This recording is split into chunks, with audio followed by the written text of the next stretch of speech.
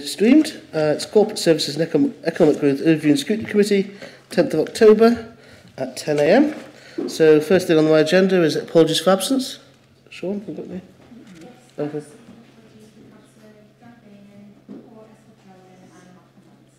Baden, Robinson and Ezel Sheldon. Thank you.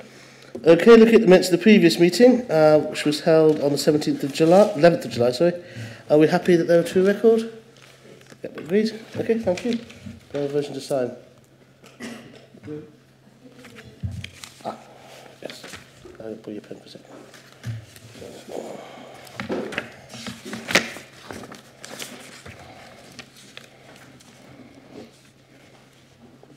Today's the 10th. It's the 10th, isn't it? Yeah. Okay, that's signed. Disclosure of members' interests. I'm just going to make a declaration that we are going to be talking about the COVID grant scheme later, and my business did receive one. It's not an interest that would require me to leave the room, but I just thought I'd put it on the record. Yeah. If you're making that, yeah. I'll make the same declaration. Okay. My wife's business. Thank you. Yep, Councillor Sanderson. Anybody else? No. Right. Forward plan of cabinet decisions. That's pages 9. Just on that one, you'll note we are due to have a meeting in November to discuss the budget. Sorry? On page 12. Yes, the budget is due to be on the 8th of November. We have had a recommendation from our Chief Financial Officer that we put that consideration of that item back to our meeting on December the 12th because there will not be sufficient information to properly scrutinise that item in November. So members happy to put that back till December? Great, thank you. Okay, first report is Council Tax Support Scheme, so I'll just ask Councillor Wimmer to introduce this. Then Thank you, Chair. So I'll briefly introduce this, and then I'm sure that the Section 151 officer will have some comments to make. So this is a report that comes before you every year, as you'll be aware, and it seeks to approve the local council tax support scheme for the next financial year, 23 to 24, and to ask that you consider that we continue to provide support for those that qualify at a maximum level of 92% of the council tax liability. As a footnote, before I move on to a little bit of the substance of the report, you did, I believe, ask for a briefing note which sets out some of the specific government assistance that's been provided to the council to distribute with regard to council tax since the COVID pandemic, and that's appended at the back of the report. Looking at the report, this report doesn't change significantly from year to year. We are providing that maximum level at 92%. We ask that, if you're so minded, that you recommend that Cabinet adopt that position for the coming financial year. I would just note a couple of things to highlight in the report itself. This scheme is something that we opt to do to make sure that we help those in the county who need our help the most. And to that end, we spend £25.7 million, or will spend £25.7 million, subject to your recommendations going through to Cabinet, in order to achieve that. That is obviously a substantial sum, and in the past year has had the result of lifting thousands of people out of paying any council tax whatsoever, and thousands more see their liability reduced considerably. I point to the table that all members are probably familiar with by now as part of the report under point 17, which compares Northumberland's support to other local authorities in the North East. And you can see again that only Durham, so far as we're aware, have a level of support that is higher than that in Northumberland. And you can see the various other councils there, a number of them that fall well below the level of support that is provided by our council.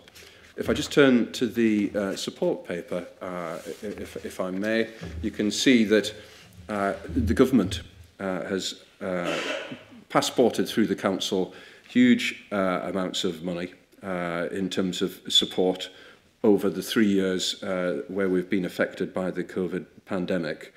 And you'll see there's been already some discussion, I think, in the press about payments to households as we look to this winter and beyond in terms of what support we can provide whilst energy bills are projected perhaps to increase. And in particular, perhaps you can see in the middle of that page at 21, as it's marked on my paper, a £400 payment to households not connected to the national electricity grid.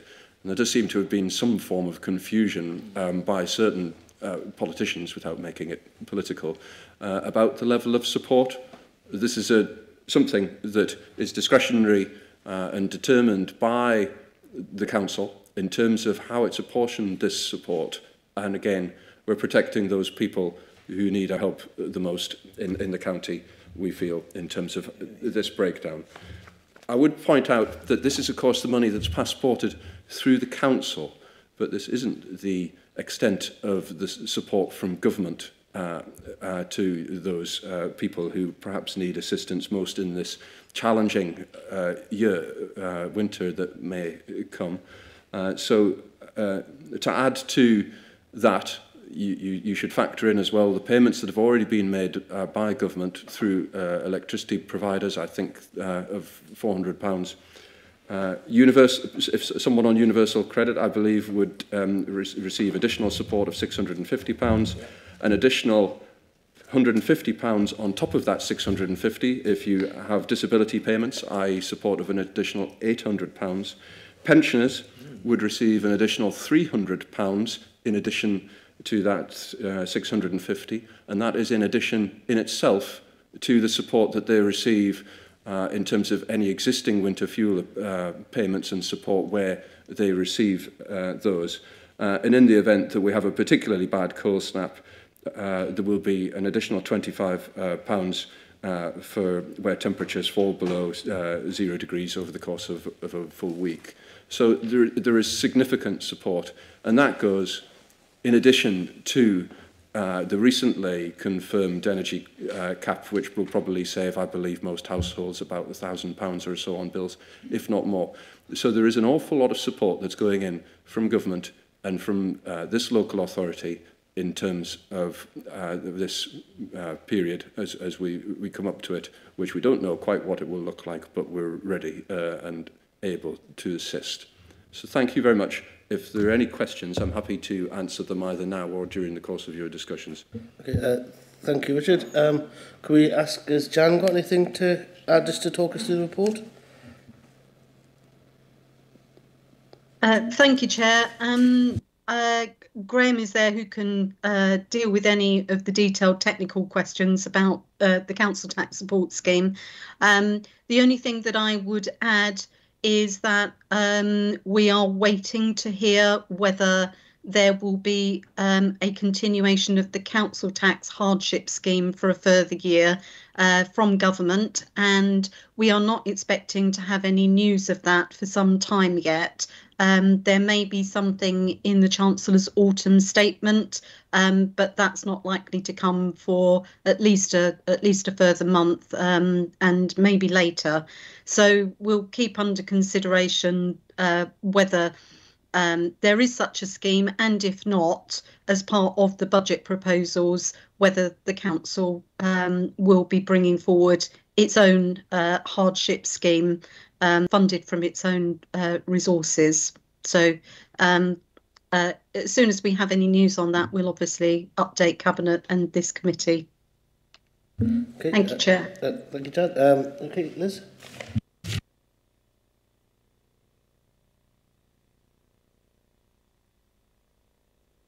Of the hardship fund, that one? I think you're... Sorry, I wouldn't have heard you there, Liz. Sorry, because the button wasn't working. That's it. Yeah, same button. I don't know what the difference is. That would have been one of my questions as to whether we would expect to get a continuation of the hardship fund. So we are still in limbo with that. I welcome all the help that we're given in other means that the government has brought in, and that Richard, very kindly gave all the details of. But I do think that sort of muddies the waters a bit as far as the council tax scheme is concerned. I mean, I don't know. I think we just have to have a scheme which will help hit by COVID and those most vulnerable. And as a council which has publicly pledged to tackle inequality across the county, I think it's vital that our poorest people are not penalised more. Raising this support tax to its previous level of 100%, I think would go a long way to ensure this and demonstrate our commitment to supporting those people in the community. I think we need a simplified scheme. We can't be relying year to year on what's coming down from the government for this scheme specifically. Everything is welcome that comes, but I think we just need to have a scheme which will work standalone and not rely on anything. And to me, that scheme has always been the 100% as it was before 2019. I think it needs to be a fully funded government scheme, and that is something that we should be pressing the government for. And my opinion was the same last year when we brought this up. I couldn't agree to the recommendation to support the 92%. I will always go for the 100%. I think we owe it to the vulnerable people amongst us, the most vulnerable, and I think it would be simplified, less of the workload of Graham and his team, and just a really simplified way of going forward. So, my opinion. Thank you. Thank you. Liz, do you have any other Councillor? Thank you, Chair. Thank you for the outline of all the help that people are getting. I agree that there is a significant amount of help out there, but I think this help that we're giving people, or people are getting both from the council, from NCC and from the government, is just bringing people up to a level playing field. I mean, we have got prices, costs of living is just going through the roof, and I think this is just bringing people up, maybe even slightly below an expected level of living. So for me, while this goes some way to help, and I'm grateful for the help that people are getting, 100% I think would be much more beneficial for people. Maybe not for like forever, but I think in the immediate term and maybe for the next couple of years to help people get over this hump that we're all going through at the minute. Thank you, Chair. Thank you. Councillor Walls. Thanks, Chair. Chair, I would like to continue that little discussion, but before that, can I say personally, representing a community, quite a large community who have no gas at all in that village, I appreciate, for one, the money discretionarily given by this county council to them at North Blythe. To be devoid of gas, which most people take as a everyday thing, it's tremendous help. And there was some good promotion of it put out this week by Communications at County, so I piggybacked onto it and put it on my own Facebook page, and it's brought a lot of questions, and fortunately we have the experience of the Northumberland communities together who will be able to help people, so I appreciate that. I also appreciate very much what Richard Reynolds just explained of all the way everyone can be helped. But that was mainly covering the cost of living crisis, the energy power crisis. Council tax support was there long before this problem. Been there a long time, council tax support. And people have always needed that support. My question, because this should be questions, would be to Graham. How do you go about saying what will happen when you don't know yourself what the government's going to give you? And the second part of that is, if you knew it was 100% relief, would that actually save this council money because your resources would be less in trying to work out all these different schemes. I'm interested in, not too interested, but interested in the mechanics of whether it's actually easier for you just to say there's 100%. Okay, we've got a question there, so Graham. Yeah, thank you, Chair. If I take the second question first, obviously if we were increasing the level of support, then that would cost the council money to do that.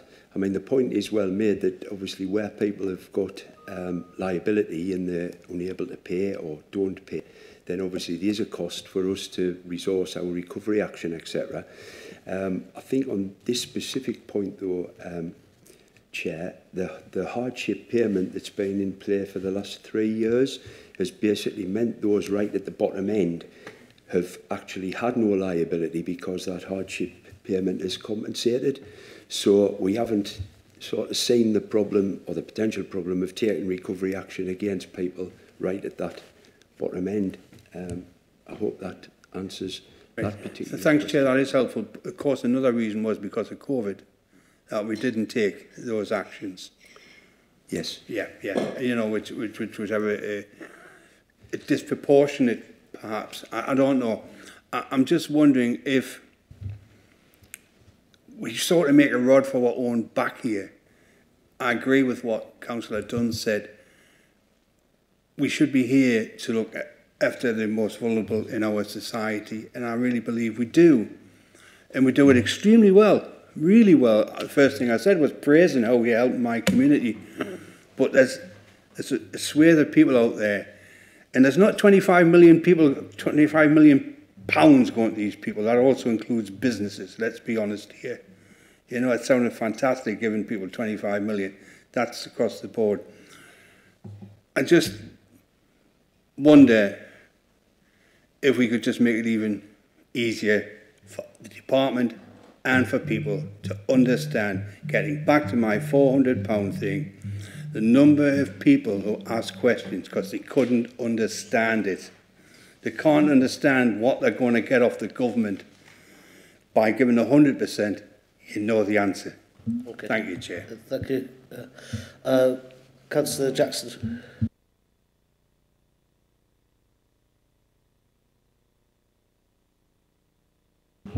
Yeah, a couple of things. I think it has been pointed out by Councillor Wearmouth that we are actually one of the most generous councils in the whole of the North East when it comes to this. And I think to say that we're in danger of penalising the poor is completely wrong. I think we have, over the years, tried to do as much as ever we can within quite a tight financial envelope. We've had this system in for a number of years now, and I'm not aware that it's caused huge numbers of problems.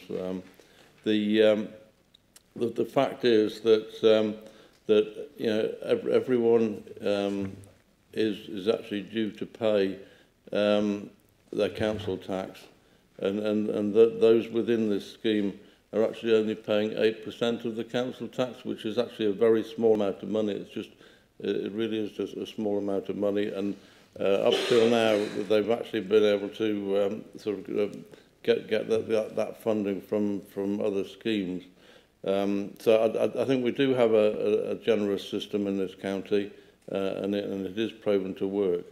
The second point is that on the payment to households who are not connected to the electricity grid, it's quite a big thing for Northumberland. That it's such a big rural county, and there are actually people in this county who don't have connection to the electricity grid, and it's going to be a really hard winter for them. And I know in many rural communities, those people are actually amongst the most deprived in our whole county. So I'm really pleased with that. And the question on that is, how are they actually going to apply for that £400? Because it won't be automatic. Can someone make that quite clear to us so it can be publicised. If Graham can explain that for us. Thank you, Chair. Yeah, we're currently working through those proposals at the moment, where the difficulty's been actually establishing the type of properties that are off the grid. Sarah's been working along with me and my team about it, and it's been quite difficult, hasn't it? But the idea will be that where we have details, bank details from people, we will make an automatic bank transfer as soon as possible. I think there should be some payments going out this week. Similar to the £150 energy rebate, where we don't have details, we're going to give people the opportunity to provide those details for us. A fallback would be similar to, again, what we did with a mandatory £150 scheme, which is to use a facility called Post Office Pay, where we write out to people with a voucher and they're able to redeem that voucher at post offices in the county. Councillor Oliver? Thank you, Chair. Can I just ask for a point of clarification? Councillor Wallace mentioned that the £25 million that the council tax support scheme costs also included businesses. My understanding is that it doesn't. Is that correct? That's correct. It is purely for households. Yeah, purely for households. Thank you for that clarification. Right, anything else? Leader? Thank you very much. Can I just come back to the point that's been raised about the additional help that we are giving to off-grid properties? These are the ones that have no electricity, no gas. And we took the decision some time ago to find money within our discretionary scheme to pay those people the £400 rather than the £100 that they were going to get. The reason we did this is because it's fairer. The problem is that it's not, because we have to rely on information from Northern Power Grid, it is not absolutely straightforward to establish how many and where they actually are. Secondly, a number of these are second homes, which makes it more complicated again. But what we are looking at is the point that has been raised by one or two residents. For those properties who use solid fuel or wood, for example, or heating oil for their homes, and whether we can think about increasing that to 400 as well. And the problem that we have is that we just have no idea how many people will be involved in that and the difficulties and the potential cost of that. So I know that Jan and Graham are looking at this at the moment, and they will continue to look at it, but it is not straightforward at all. Very easy point to make if you want to kind of get, as Richard said, sort of be slightly political on this. But we are looking at it, but we cannot just find an easy way to do this at all at the moment, because it is a question of identifying those properties. Final point I would say on that, though, is that if anyone in those properties is having a difficulty in any way, they can come to our Northumberland Communities Together for help. And if you go on the first page of Northumberland County Council website, you will see on the first page a whole list of contacts and details around getting advice and support if you are struggling in any way this at the moment, or fear for the possibilities of struggling over the winter. And I really would recommend to all members that they look at that because it shows quite clearly how much effort we're making to help those people who need our help the most. Thank you. Thank you. Do you have any other? Liz? Right, thank you. Just a quick question for Graham. Graham, I know we said the 25 million was referred to there, and in the context of that, if it was 100% rather than 92%, what would be the additional cost? I don't have the exact cost to hand. Roughly? Probably about 2 million, yeah. Thank you. And just a clarification for something that Jan said, where if further down the line this hardship fund doesn't come off, will we definitely be going back and looking at this, how we can fund that to the same level? Okay, I'm glad Richard would like to answer that. Thank you, Chair. Thank you, Councillor, for the question. So we went through this sort of debate and discussion last time, and this is to some degree in our ability to optimise what comes from government and the way that we spend it, and we will be hopefully getting feedback into the autumn, or there's some of the local budget settlement might come the other side of Christmas. So it is a little bit of a moving target for us, but we will look at what comes in from government, and then we will look, as always, to see what we can do to help people. And probably at that point we will be able to understand exactly what's happening in the wider economy as well, in terms of inflation and so on, which may come down. One point that is worth mentioning, I think in the recent employment data did show that, whilst obviously it's not the same for everybody, that pay inflation in Northumberland was at around about 7%. So there has been an uptick in the amount of money coming into households, which is good, albeit it does create an inflationary pressure to some extent. But to be just clear on the point, yes, we will look at it. Can't make promises now because it's a budget, and we have to make sure that we work with whatever it is that we have at the time. But that's where we would be going. Okay, thank you. Right, well, obviously we've got the recommendations here to put forward. I take it it's not going to be unanimous, so as Chair, I'll propose the recommendations. Do I have a seconder? Councillor Jackson. All those in favour? 3. All those against? 3. I think that carries with the Chairman's vote. Well, it's got to council anyway. Yeah, so yeah, but yes. the recommendation of the committee is, yeah. Thank you very much. Right, moving on to the next one. We've got broadband connectivity. That's page 53.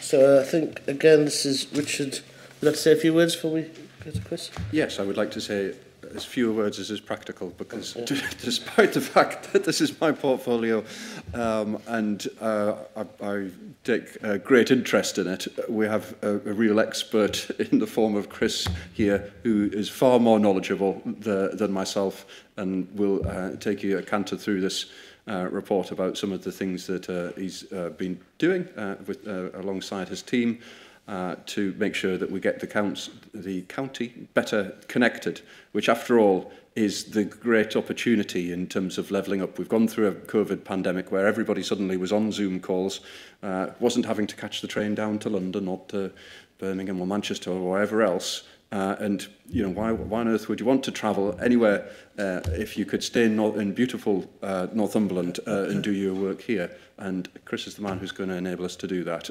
So thank you. No pressure, Chris. Oh, do you? Okay, so Chris, if you could just give us a very brief overview of the report. Thanks. Thank you, Chair.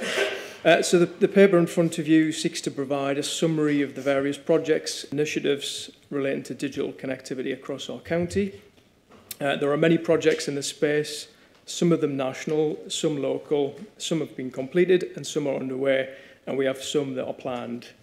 We have historically, as a county, been behind the UK average for broadband connectivity and its use.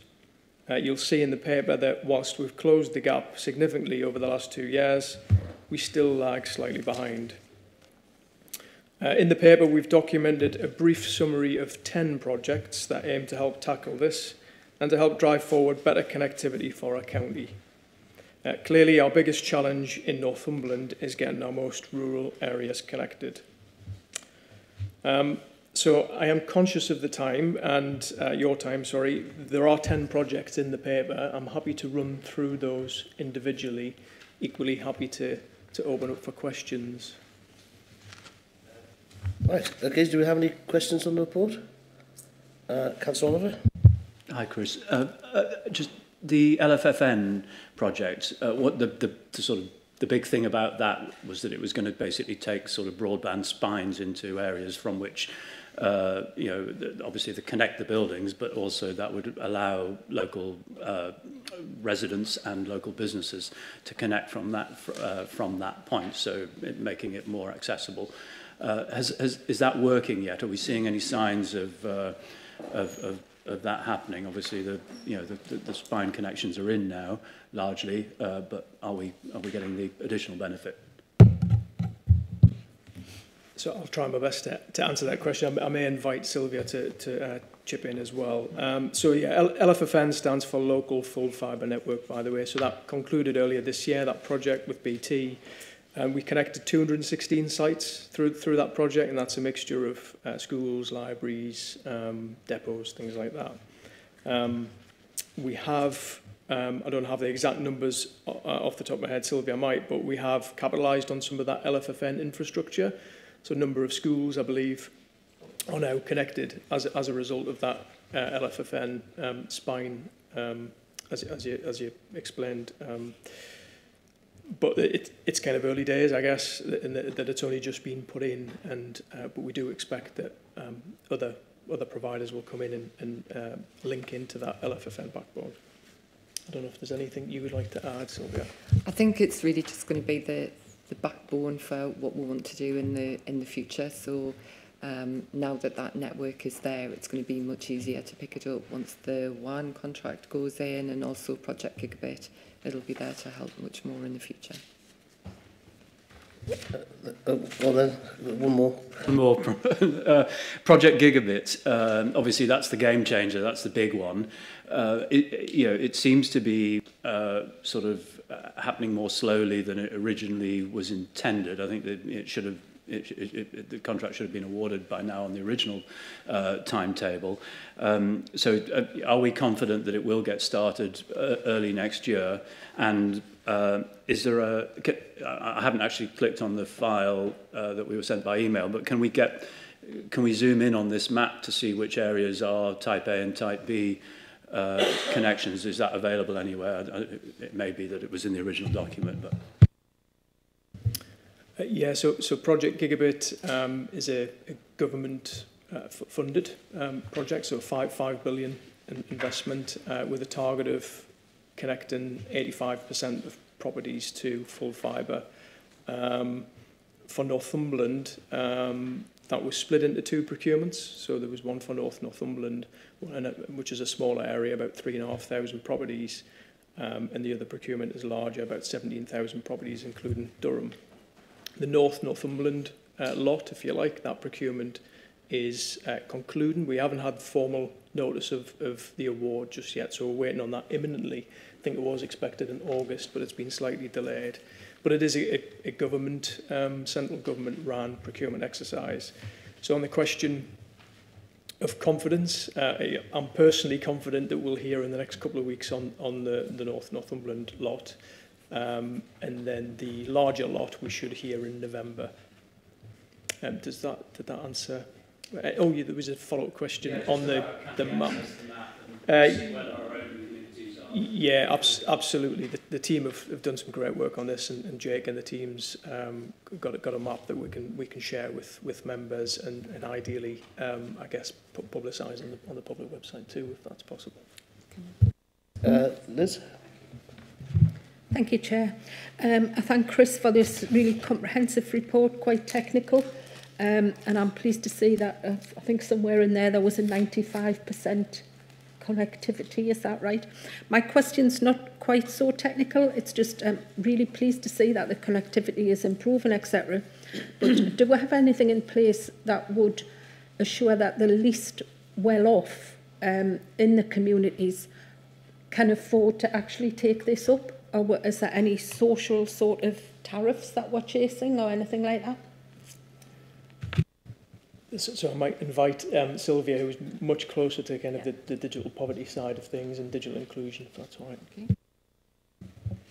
Okay. As part of the procurement exercise for Type A and Type B, so Type A, Northumberland, Type B, down from Alnwick and across to the west, as part of that, BD UK asked for a social value section to be put in. So our team worked on that. So we spent a lot of time with that, saying that, because really for us it was, if the government is giving these suppliers the money in order to put broadband in, we want to target the people who can least afford it. And that's always been something that we've been very conscious of, because we've always had a responsibility to get that take-up figure up. But it's no point if the people can't afford it. So that is a big part for us of the Type A and Type B procurement. But what is nice is that we've got one of our smaller suppliers in Northumberland who is actively looking at a social tariff.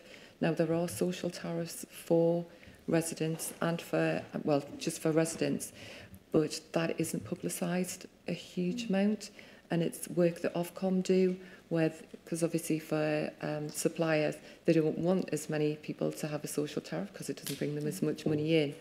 But Ofcom do a lot of work, and we do a lot of work on our social media, and also when we go out and talk to people, that most of the big major suppliers do have a social tariff. Now, they have various criteria. It could be that it's they're on universal credit, or it could be they're on any benefits, but they are out there. We've also got just recently some access to data from ONS, which we would like to interrogate to see what is the take-up of broadband in the more deprived areas of Northumberland, so that'll help inform us as well. Could I just add something, sorry, to correct you, Chris, with the Type B procurement, in answer to your question, Nick, the Type B procurement, the award will not be done until early next year. Well, it was anticipated that it would be November, but it's going to be into next year as well now. And something to add as well is in relation to the questions you asked, that we'll be working very closely with suppliers once we know who they are, and once the contract's been awarded.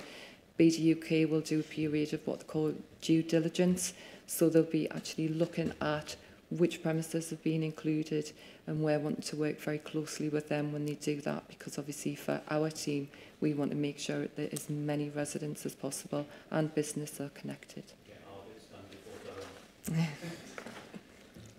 Councillor Walls. Thanks, Chair. I wasn't going to say anything on this because it just goes over my head, to be honest with you. I press the button and if it comes on, I'm over the moon. But basically just some feedback and some reassurances for Councillor Dunn. The community of Camas has benefited tremendously from this, absolutely tremendously.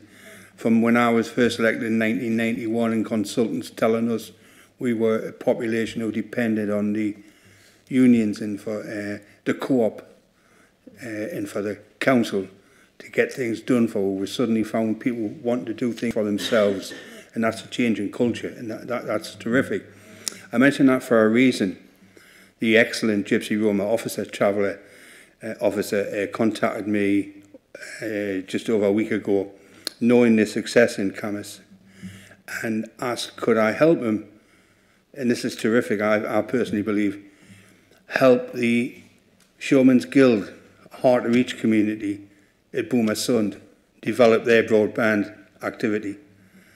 It's Councillor Foster's ward, so naturally I contacted Councillor Foster, and together with Virgin, we're moving that forward. So, I mean, I think that is a real indication of the success of this programme to get to a hard-to-reach community. But it shows you, Councillor Dunn, that it is available to all social groups, and that's so important. Thank you. It's a very, very good point, and I think we commend the team for all the hard work you do and deal with all these different schemes and that deliver this connectivity. So thank you. Right, so are we happy to note that report? Okay, next we have the budget consultation. Again, is Councillor Wimmer to introduce? Yeah, I will keep this one brief. So you have, this is the sort of the outset of the budget consultation process. You have the questions from last time, and there's a question to you as to whether you want to add anything to those questions or make further suggestions to strengthen the engagement with residents, partners and so on. So really it is over to the Scrutiny Committee to decide if there's anything that you would like to suggest to us based on previous practice. Okay. Members, do we have anything? I mean, I'll put one forward myself because it's a perennial issue, this committee and the council. I think we should have a specific question about the council tax support scheme, about whether we should be prioritising, or how many people think we should prioritise that as an issue to put council resources on. And if the members think that's a sensible question, I don't know how it'll be phrased, but I'll leave that to the team. But if we can include that topic as obviously a neutrally phrased question, because it can be an emotive issue, just a neutrally phrased question, just to get the feeling of residents about, you know, the priority they have for that. That'd be useful. Councillor Warner? Yeah, one of the sort of issues with this type of consultation is that there's a sort of almost an underlying assumption that it's an unlimited pot, and that it's not about choices, which of course it is about choices. I think it was Newcastle used to do a thing where, as part of their consultation, they used to actually ask people to make those choices. And I think that puts it into a very different context when people are saying, well, we'll spend more on this, but that will mean we have to spend less on that. And I just wonder whether we could sort of build in something similar. I realise technically it might be quite complex. Well, I think one way of doing it is potentially to put each of the topics in order and do the please rank from one to what's the highest priority to lowest priority. I mean, that could be something like that. Yeah, Chair, we could certainly look at that. Councillor Oliver, I was actually at Newcastle when we introduced the budget calculator that you're referring to, and so we absolutely could look at doing something around that. One of the most interesting things about the budget calculator, if my memory serves me correctly, is that most residents gave up trying to set a budget, which is telling in itself in terms of the very difficult choices that you as members have to make every year. Yes, I think, but something, you know, that forces people to basically rank things in order of importance to them would give us a snapshot of, you know, what people think is important. Because you always get the risk of, should we spend more? Yes. And you tell most things it's more. Because people, everything is worthy that we do. And if we had a limited pot, we'd spend more on everything, but we don't. The leader? Yes, thank you very much. I would just say that it's a very important exercise that we do try and get as many views from residents as we can. Now, the problem is that the majority of residents, as long as they are getting their frontline services delivered properly and efficiently and effectively, and that when they contact the council, those issues are dealt with quickly, swiftly and well, then for the majority of residents, this is what we've found so far, that they are happy for us to continue, so long as the council tax increases are commensurate with inflation and cost of living and so on. That said, we are still going to make an effort, as we have done for the last 2 years, in fact beyond then as well, but certainly the last 2 years when we've done a lot of online consultation, we're planning to do the same thing again. And last year it worked quite well. We did get some good ideas, and it underlined that the priorities of this council that we have, which is value for money, looking after people that need their help most, like tackling inequalities, and also growth and business development, are important to people as well. So we will be consulting. We would like your views if you think there's anything that we are not doing that you think we should be doing. What I don't want to do is end up going to local area councils and speaking to 2 or 3 people. We need to make sure that we get out and about, and I'm more than happy, and I plan to do that. One thing I would just say, interestingly, that when we do consult on the budget, we get in and around about 400 response, something like that. The consultation that we're having at the moment on memorials to the Queen has already had over 900 responses, and we've still got another week to go. Thank you very much. Do any members have any other suggestions for the question? Oh, yep, Liz. Yeah, I'll just echo what Glenn said there, actually. I mean, you know, the comparison between the number of responses for the Queen's Memorial, I think we've got to find a way of getting this out for more people to actually complete the survey. I don't know how you do it, but I think if we've got 300 and something responses the same as last year, then we're not really improving on that, so there has to be a drastic sort of push to get people to fill this in. Yes, perhaps we can get members to try and share the links on their social media and raise awareness as well. If we have a link to the list once it's ready. Right, okay, are we happy to agree with, so we'll go forward with those suggestions and we'll look forward to receiving the results in due course. Next report is COVID grants and financial support to business this is the final report. Again, Richard's the Cabinet member. Is there anything you'd like to say before? Yes, Jan?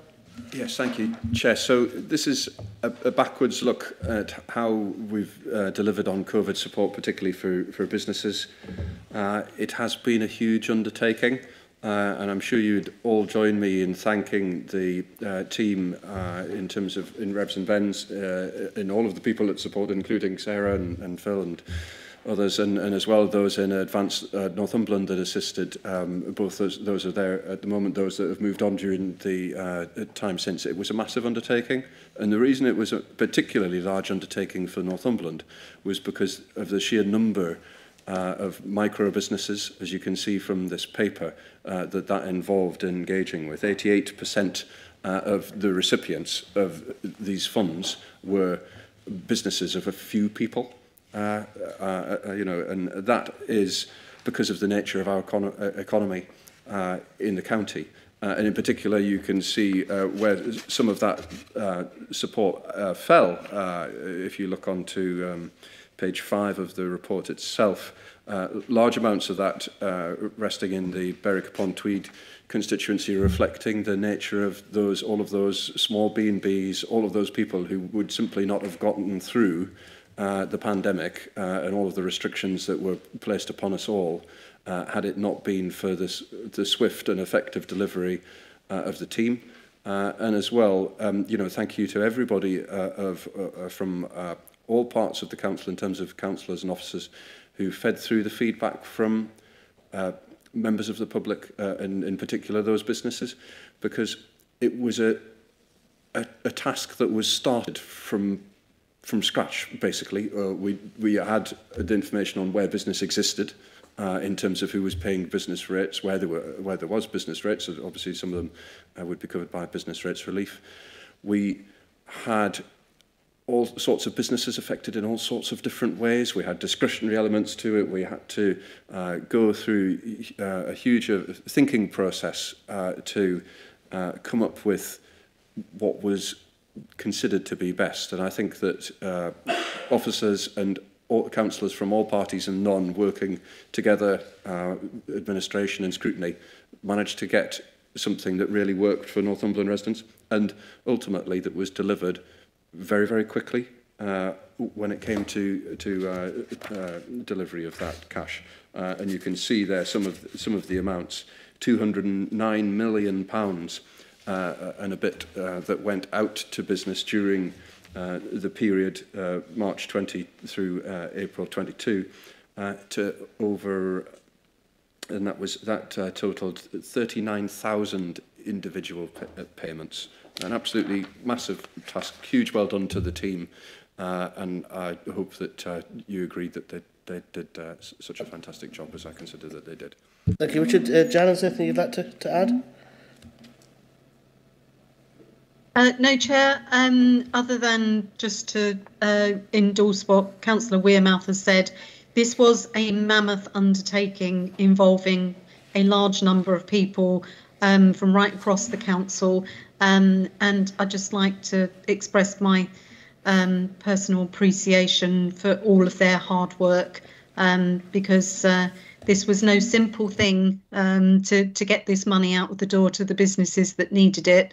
And at times, I know that the team were working under huge pressure. So I'm glad to see that their hard work and their dedication being acknowledged here. Thank you, Chair. Thank you. I think I agree. We'll all agree that the hard work noted. On a personal level, I did declare that my business received a grant, and I just want to commend the efficiency and speed at which we sorted it in a user-friendly way, which was very impressive and very quick. So, on a personal experience, to say it was a very well done job. Councillor Oliver? Yeah, I should probably declare that I was actually involved in this process, so I feel slightly like marking my own homework. But I mean, I saw firsthand the way that the officers responded across the different teams. I'm surprised Graham's hair is not greyer than it is. But it was a phenomenal response. I mean, this was something, you know, culturally that department was used to collecting money, and suddenly it was being asked to give it away. And obviously it had to be done properly. And there was a huge amount.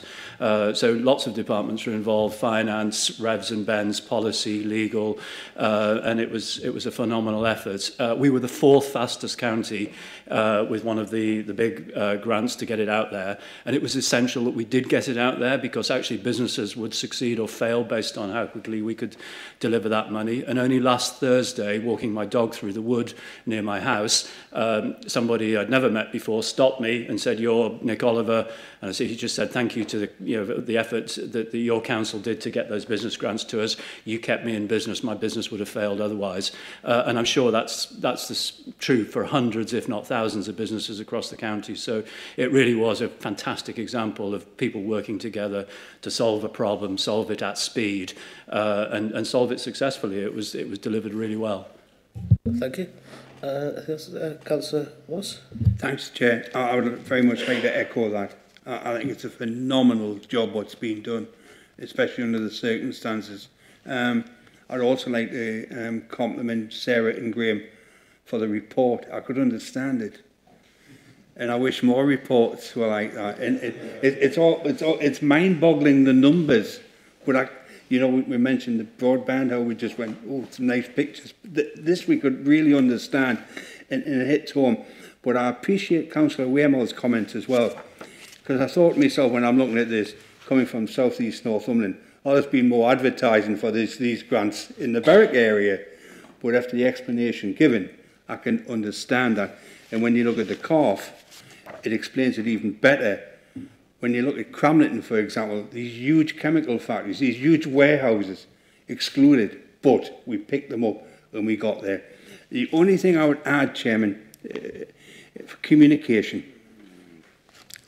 I chair NALC, and one of the things we had continuously, what we found out, Councillor Dunn found this out, I found it out, Councillor Hunter found it out, because we're on both county and the parishes. We were getting information, but the parishes weren't. There's 1,147 parish councillors, there's 160 parish councils to do almost a weekly e-news. You want to get information out to people, include them in your communications for the next time COVID happens. That was tongue-in-cheek, by the way. And whatever you need to, involve them. And you just need to send it to one person, and he'll cascade that out. And it's a huge saving on your resources. But it's what Glenn Sanderson and I is very keen on, partnership in practice, and working together. Thank you, Chair. Thank you much. A very good suggestion. Right, so we're happy to note and give that report. Okay. Right, next thing, thank you very much. On the agenda is the work programme. Sean? Yep, nothing to add, Chair, other than just to highlight your remarks on the forward plan. The budget and medium-term financial plan will be deferred to the December meeting for the reasons you outlined, Chair. And therefore, we will probably cancel the November meeting. Yeah, okay. Right, so next bit is urgent business. Any urgent business? No. So then I'd like to do a proposal to go to part 2, exclude the press and public. Do that proposed? Agreed? Thanks. Cheers.